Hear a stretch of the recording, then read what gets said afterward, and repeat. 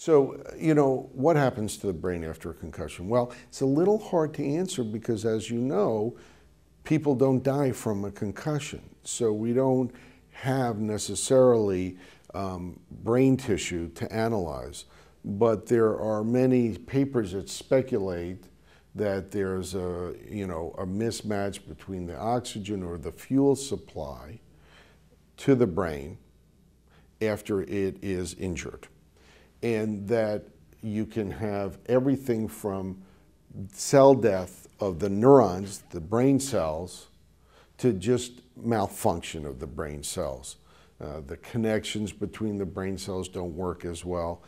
This is our working hypothesis.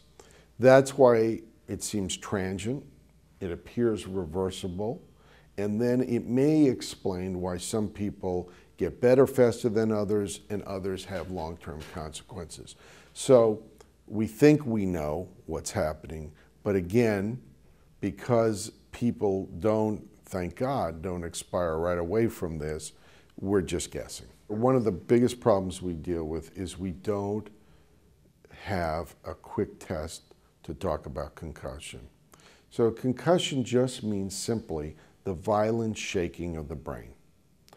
And it would be nice to get a blood test that says, oh, you've had a concussion, you haven't.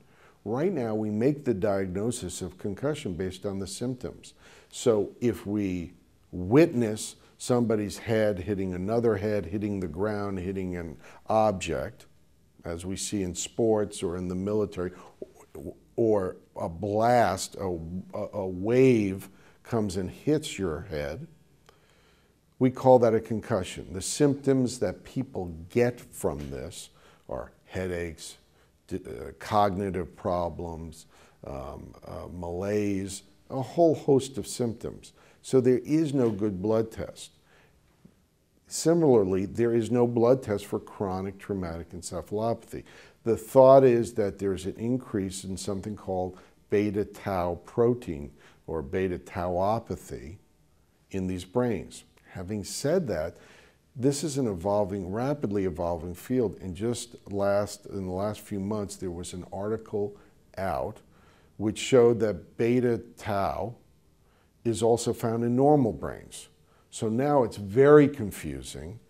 Is this different in traumatic brains versus the controlled normal brains? So we don't know the answer. So I think we're going to hear a lot more interesting results. As you know, Boston University received a grant from the NFL of about $1 million to study this subject. And so they're doing autopsies on athletes.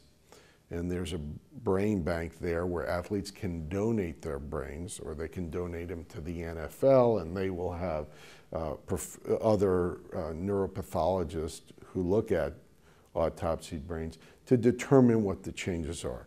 So a lot more questions than there are answers. We don't have a good blood test. We don't even have a good test other than a standard neurologic exam. And interesting that you asked, because the NFL just came out this year.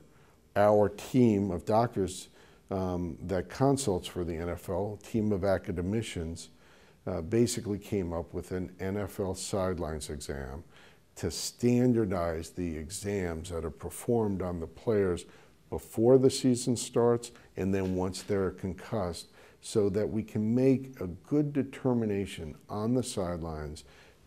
Did this player have a concussion and he has to be removed from the game, or did he not have a concussion and he can go back to play?